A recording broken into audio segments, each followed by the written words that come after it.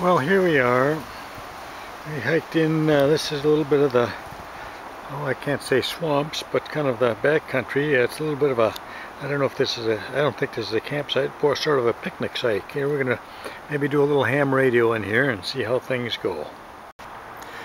Okay, here's the equipment we've got. I've got the Yaesu 857, and I did bring an antenna tuner along since less than a mile hiking in here.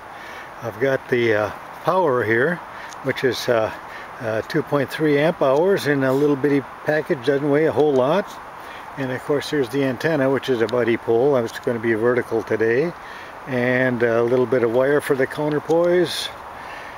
And I've got an Autech analyst, and then some bamboo poles. You know, you can't always I like to string the counterpoises up by at least 2 feet above the ground, and so I bring my own. These don't weigh very much, they're not very sturdy, so I need something to balance them. And then it all comes in a nice little backpack here. Okay, here's the setup for the vertical. I've got the coil in there, and then I've got as much as I can put up out there. Okay, this is going to hold my counterpoise here. Not real strong, but I put a little weight on it to kind of keep it a little bit sturdier. I'm going to do another one of those. It's about just over 17 feet out. The other one will be just over 15 feet from here. Okay, so the setup looks like this.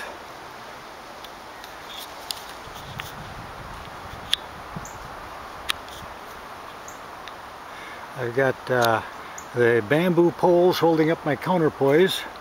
It's a little bit approximate, but we're out in the wilds here. It's less than a mile in here. We're going to see, I'm setting it up for 40 meters, about 17 and something plus 15 and something. We'll see how it looks.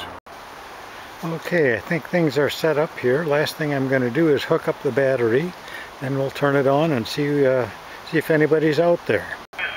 Okay, the receiver part works. Let's see if we can make a connection. Northwestern Pennsylvania, and handle here is Ron, Romeo Oscar November, if you can pick that up.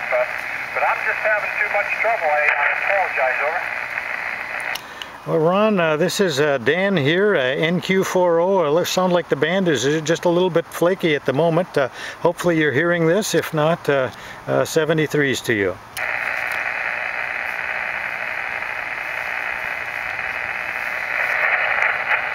Yeah, okay, anyhow, 380 will be off and clear. All right, well, we made one sort of contact here. Again, it's a little bit of a challenge here on today. Maybe 20 meters would have been better. That's it here in Florida for ham radio in South Florida and with our setup.